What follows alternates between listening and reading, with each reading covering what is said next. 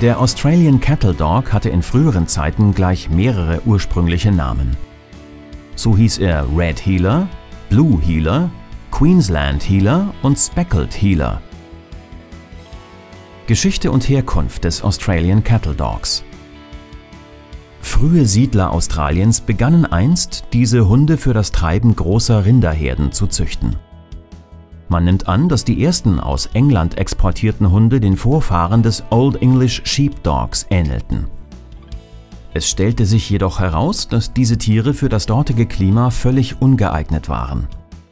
Im Jahre 1830 wurde ein blau getupfter Drover Dog, eine Art Collie, aus Nordengland nach Australien eingeführt.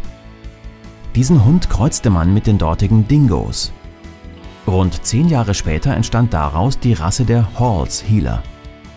Hunde dieser neu entstandenen Arbeitshunderasse waren in der Lage, halbwilde Rinderherden unter den harten klimatischen und landschaftlichen Bedingungen Australiens über Hunderte von Kilometern zu treiben.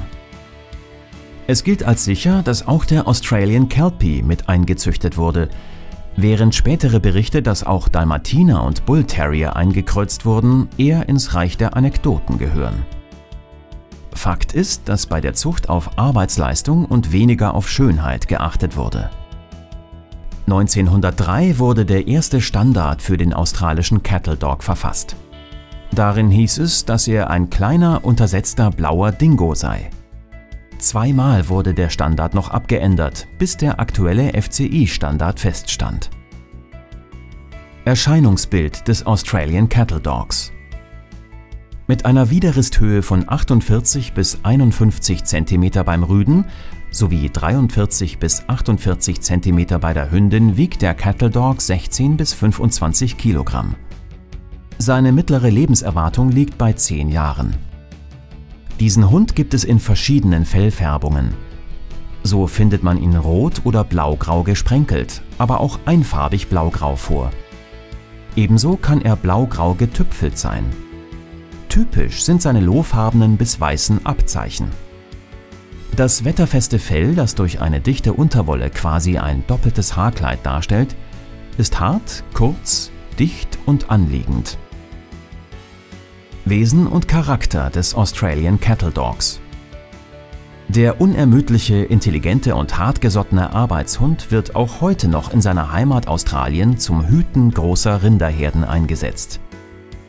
Wer ihn als reinen Familienhund halten möchte, der sollte darauf achten, dass er neben den üblichen Spaziergängen auch noch anderweitig beschäftigt wird.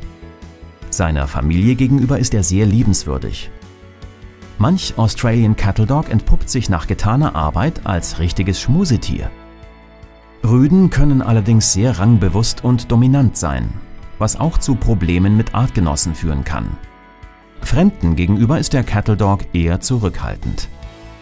Sein Naturell als Hütehund lässt ihn selbstständig denken und handeln, und so ist es schwierig bis unmöglich, ihn zum absoluten Gehorsam zu erziehen.